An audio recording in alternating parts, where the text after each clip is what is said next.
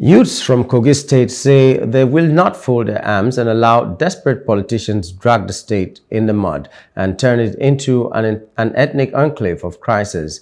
Rising from an emergency leadership meeting in Abuja, Comrade Mohammed Abdulrazak from Agalamela local government area of Kogi State, who spoke on behalf of the youths, warned all embittered politicians in the state to stop portraying its image in a bad light before the whole world. The youths vowed to employ every legal means to protect the integrity of Kogi State.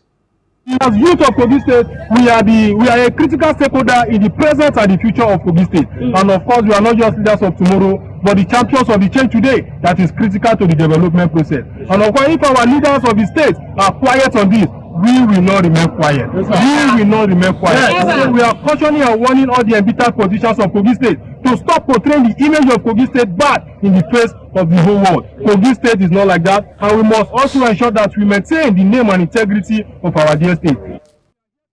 They also called on the Economic and Financial Crimes Commission, EFCC, to be wary of politicians who are out to use the commission to achieve selfish objectives, detrimental to the well-being and unity of the state. The youths, however, said they were confident that the current leadership of the EFCC would fall or would not fall for the antics of the state politicians and would also not allow themselves to be used as a tool to achieve the selfish interest of a few embittered people.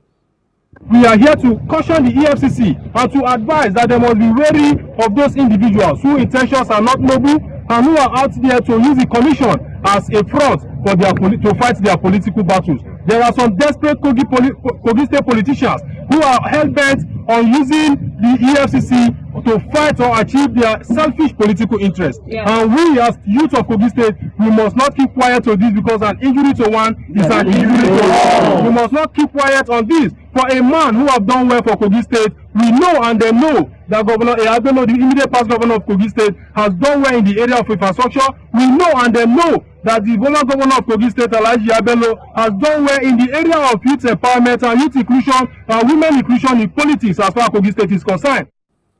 Hello, hope you enjoyed the news. Please do subscribe to our YouTube channel and don't forget to hit the notification button so you get notified about fresh news updates.